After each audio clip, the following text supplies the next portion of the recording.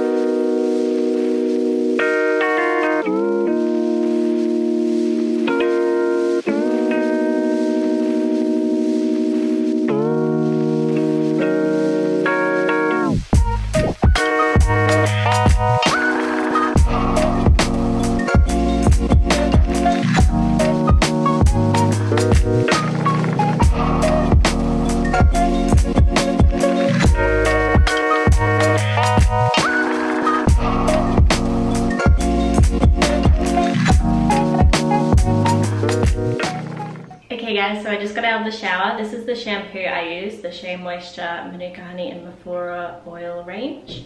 And then for conditioner I use the Shea Moisture Jamaican Black Castor Oil Strengthen and Restore conditioner. I've been using a lot of Shea Moisture at the moment just because I've been wanting to make sure my hair is nice and healthy, getting organic products in it. I want it to grow and stay healthy. So yeah, I'm going to use the Shea Moisture Strengthen and Restore leave-in conditioner. This is one of my favorite leave-in conditioners. I've raved about it a lot. It's just super,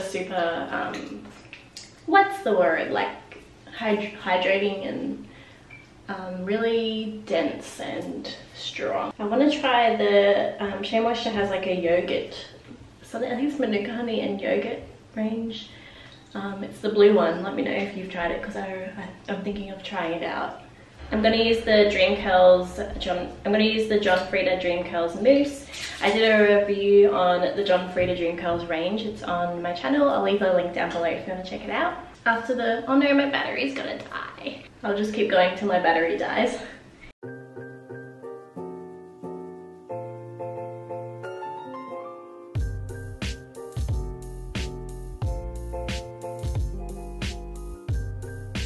So I just brushed through my hair with the Denman brush and I'm going to use the Briogeo Curl Charisma Gel.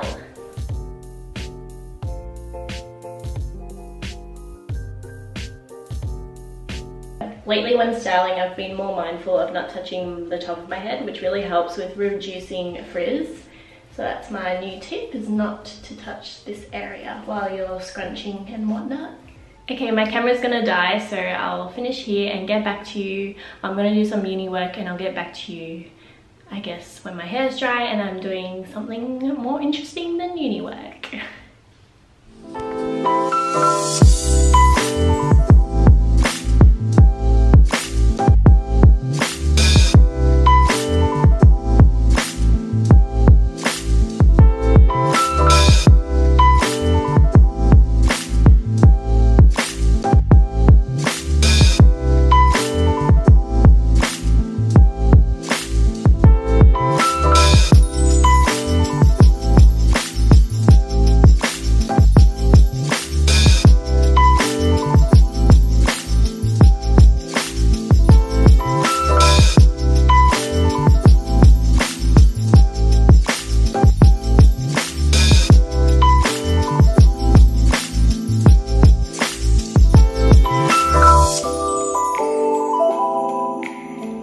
guys, so it's later in the day. I just dried my hair.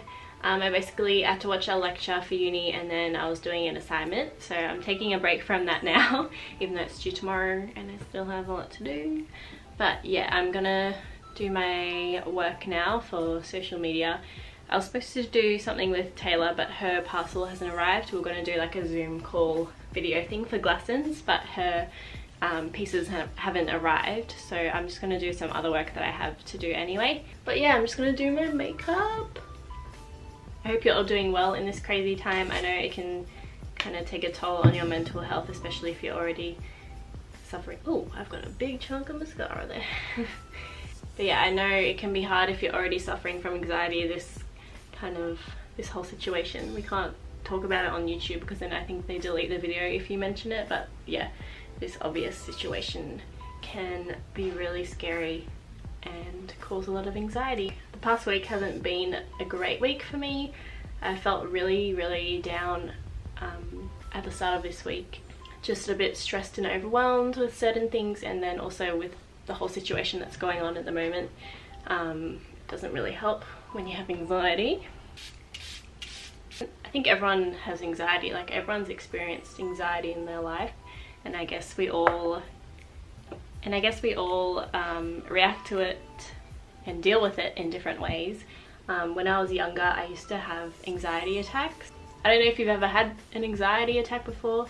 If you have, you probably know what I'm talking about, but sometimes for me it can be triggered by like stuff that's not even that big or stuff that's not even that dramatic, but like in my head it seems like the end of the world when it really isn't. But when you're having an attack, for me it's like can't breathe, I'm like panting, I'm like freaking out basically, and then I start to get like pins and needles or like tingling, and it starts like in my nose and then it like slowly spreads throughout my face, and then at the same time it's like in my fingers and it like spreads to throughout my body. It depends how bad it is, but that doesn't help in calming you down either when you feel like your body is like... Anxiety attacks are not a pleasant thing, but I thought I outgrew them. I think they started when I was like 16 and maybe stopped when I was like 18. There was one year where I had like 3 or 4 bad ones in the same year, but I haven't had one in ages. So when I thought about it, I was like, oh, it just must have been a phase of like my hormones and just being a teenager. So yeah, I thought I kind of outgrew them, but then this whole situation has kind of played a part in triggering them again, and I've had 2 in the past like couple weeks whenever this started, 2 in the past few weeks, and yeah, it's like not a nice feeling to feel like I've gone backwards and like gone back into that negative space of who I used to be. By the way, I'm trying to grow my eyebrows out because I've like overplucked them, so I'm not touching any of the hairs like around this area, only in here. So if you can see that they're a bit crazy, that's why. So yeah, I just thought I'd say that I'm experiencing anxiety attacks again, and I think it's because of all this crazy stuff that's happening, and let me know if you are as well and what your experience with anxiety attacks are, because mine is basically like can't breathe, and then pins and needles throughout my body. The worst one I've ever had is when I was panicking so much that there was like 2 seconds where I couldn't see and it was just black and my eyes were open. That was the worst one, but that was like when I was younger and I thought I outgrew them, but turns out they're back. I'm feeling back to normal now, I think. Yeah, I'm feeling way better thanks to just being around my family and my boyfriend. But yeah, having someone to talk to, and just, you don't even have to talk about it, but just having someone around you that makes you feel happy and safe always helps, and that's what helps me whenever I'm feeling anxious. Anyway, I thought I'd just touch on that quickly in case any of you are feeling similar things. Like, I look around and lots of people aren't worried about it, like they're very just going on, living their lives, not super worried about it. Like, my boyfriend's pretty chill. He even forgot about it. He was like, oh, I'm gonna go play soccer with my friends, and I'm like, you know, you're not allowed to do that.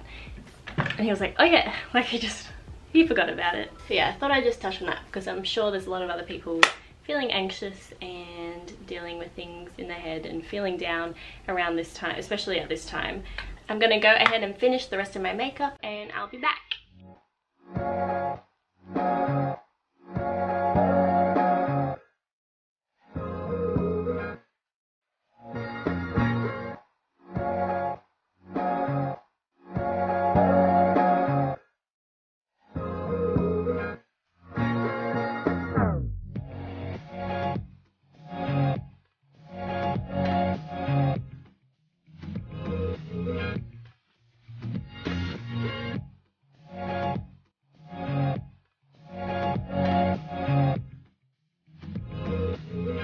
gonna end the vlog here. I feel like nothing happened in this vlog. Hopefully it was slightly entertaining. This is just what my days are like now. This is kind of what my days were like before everything happened as well.